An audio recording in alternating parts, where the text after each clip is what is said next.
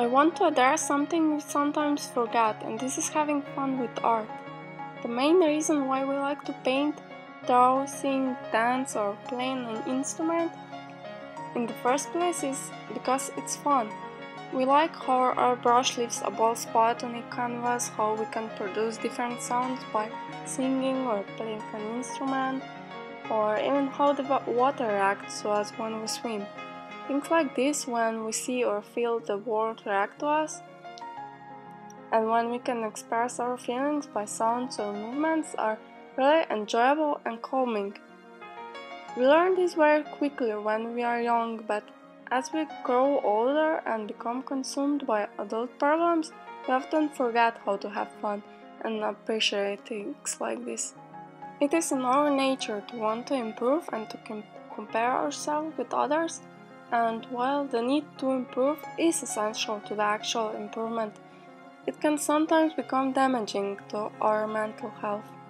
We see others' art on social media and some anywhere else, and of course we only notice those who are better and try to paint or draw more like them, but the problem is if we are trying to copy too much and want to do things perfectly, we are not actually improving our art.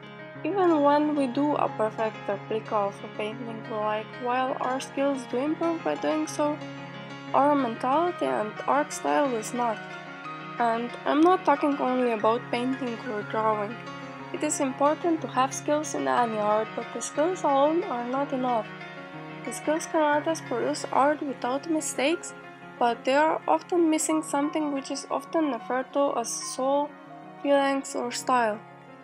Imagine a dancer who does every move correctly, but with no excitement in her movement or facial expressions. It would probably leave a much smaller impact on us than seeing a dancer who swiftly moves with energy and doesn't care about doing a mistake or even falling in the process, because she looks like she's having fun and is confident. Painting is similar. Even though you can't see the painter when you look at an art piece, you can often feel in what kind of a mindset they were while painting it. You can see confident brushstrokes, bold colors, or on another hand see no real problems with the piece, and you may even find it beautiful, but it still doesn't speak to you or inspire you. Those are often the ones the painter was being too careful of not making a mistake and was so consumed by it, he didn't even enjoy putting color on the surface. It is very easy to fall into this process of not having fun anymore because of the fear of making a mistake and being judged for the failure. When I film the processes of my painting, I often do this because I am concerned of screwing up and not being able to make a video out of it. But I have been noticing all the paintings I make in this manner of not wanting to ruin them lack something. They are a bit boring. I often prefer the paintings I start as experimenting. If you are an oil painter, you are probably familiar by doing the underpainting very quickly and loosely and liking it a lot. And when you carefully try to finish it with more layers and spend a lot more time on them, you don't like the finished result as much as you did the underpainting.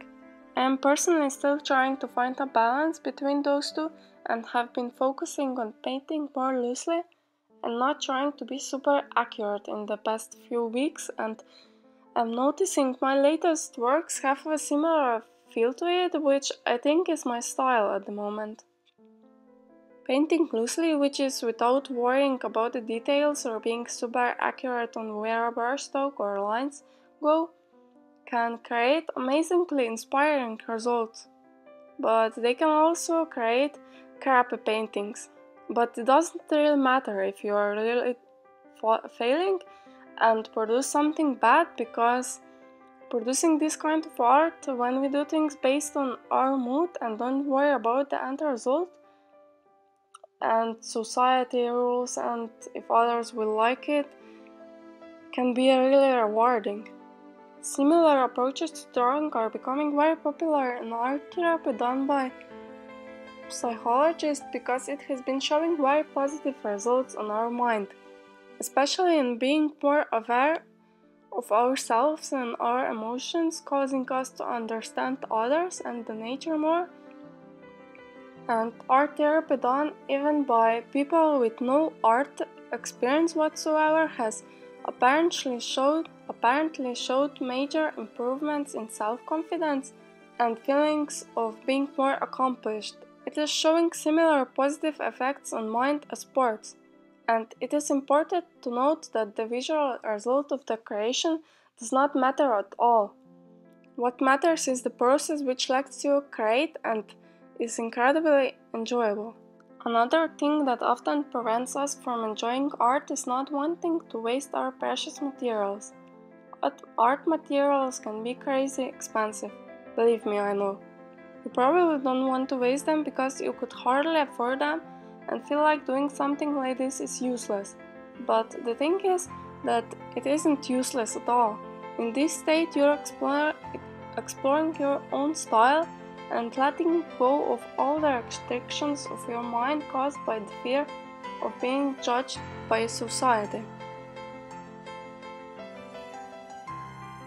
If you really can't afford them, just use some pencils, especially the watercolor part. You probably already noticed, but I love vibrant colors. You can see my other new paintings on my website. I will include the link in the description below. For now, it is created with Wobbly because it is free and easy to use. As always, thank you very much for watching and listening to me.